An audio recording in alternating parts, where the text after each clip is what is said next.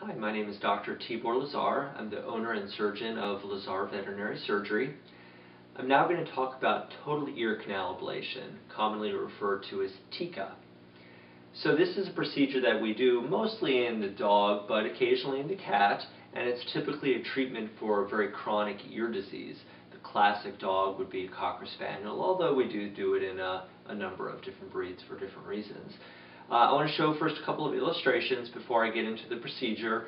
I do want to thank Webster Veterinary Supply for allowing me to use the DIA app illustrations. I think it's a great program. So what we're looking at here on the right side is a normal ear canal and ear of, in this case, a dog, but it really looks the same in a cat. This section here is called the middle ear, which is also referred to as the bulla. It's basically a chamber of the skull where sound resonates before going into the inner ear. Here we're looking at the external ear canal. It's different than in people. For us, it's a very straight, it's a horizontal canal that goes to the tympanum or eardrum before getting into the middle ear.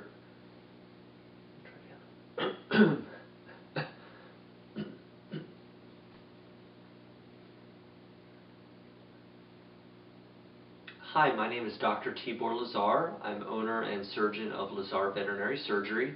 I'm now going to talk about total ear canal ablation in the dog and cat. This procedure is commonly referred to as TECA. Before I get into the procedure itself, I want to go through some anatomy, some of the illustrations here. I do want to thank Webster Veterinary Supply for allowing me to use their illustrations. This is the DIA app for the iPad. So we're looking at the ear canal of the dog in this case, but it looks the same in the cat. It's interesting, it's noteworthy that it's different than it is in people. The ear canal in people is straight, while it's more of an L-shaped for the dog and cat. Starts out as the vertical portion, and then it goes horizontal before getting to the tympanum or eardrum, and then it enters the middle ear, which we call the bulla. It's a chamber off of the skull where sound resonates before going into the inner ear, where the sound is actually interpreted, I guess you would say, to the brain. So up here for some perspective, this is the pinna, this is the ear flap that you would commonly be seeing in the dog. What we're seeing on the left is a typical scenario in a Cocker Spaniel. We see other dogs, but that's certainly the most notorious breed for having chronic ear disease, chronic ear canal disease, where we see chronic inflammation, which leads to narrowing of the ear canal.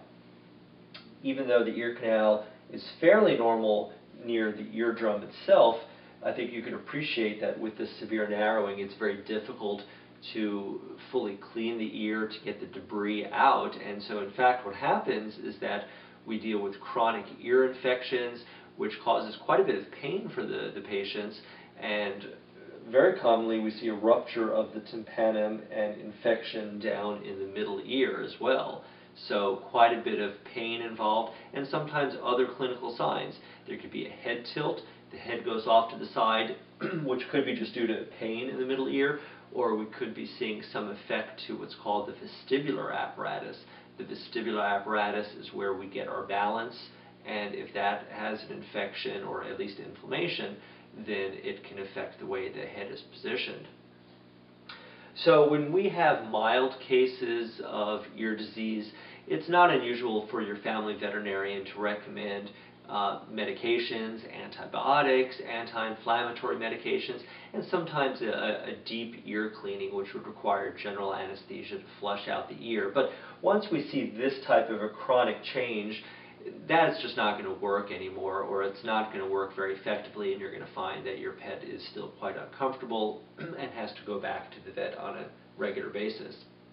So in those situations, we talk about removing the ear canal to get rid of the problem.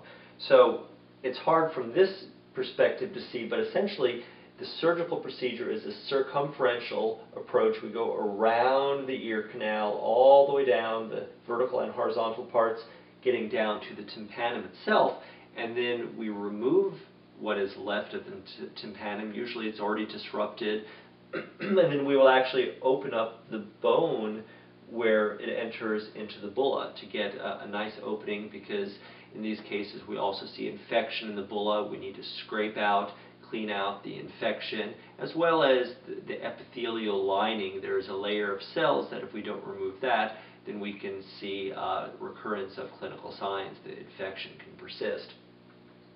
Once we have that all cleared, we flush out the bulla, and then we simply close the incision. The ear flap or pinna is actually left in place. That's not removed. What you will see following surgery is just a closed incision where you would expect to see a hole that enters down to the ear canal. So now we're going to talk about some potential complications. One of the most serious complications is damage to the facial nerve. The facial nerve runs near the ear canal, and the surgical manipulation can cause a temporary damage in some cases, and in fewer than 5% of cases we'll see a permanent damage. What you will notice clinically is that your pet will not be able to blink on that eye that's associated with that side of the surgery. This loss of blink needs to be treated with eye lubrication several times a day until the blink returns, which in many cases will be 2 to 4 weeks, and in other cases it could be permanent. Overall, there's less than a 5% chance that it will be permanent. Another serious complication is a permanent head tilt. I mentioned that in some dogs and cats before surgery we'll see a head tilt. Sometimes the tilt will not go away, and in other times the tilt was not present, but it will be present after surgery. It may go away, or again it may be permanent. It's not a painful condition, but they will certainly look a little bit different in the way their head is positioned. Another serious complication is recurrence of infection, and this can occur within months, or I've seen it even a year or two following surgery. And what you will notice clinically is one of several things. There could be scratching at the side of the face, there could be a puffiness associated with the incision area, or some patients will have pain in opening the jaw. If any of these signs are seen, we would aspirate the area, culture, and hopefully we can clear it with antibiotics, but unfortunately in many cases that is not effective, and then we need to re-explore surgically and find where the root of the infection is. Most cases are treated effectively with this second surgery. So overall, this is a very effective surgery for treatment of these chronic otitis cases, and most owners are thrilled that they've done the procedure. It seems to bring new life to their pet. They're much more comfortable than they've been in a long time.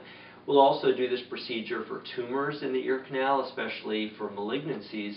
As long as the malignant tumor is contained within the ear canal, removal of the tumor with the associated ear canal can be curative in most pets. But if it's ruptured out of the ear canal, then the surgery will not be effective because the tumor will come right back again. So there is a certain amount of testing that may need to be done before surgery, whether a CAT scan or at the very least an examination of the ear canal under anesthesia.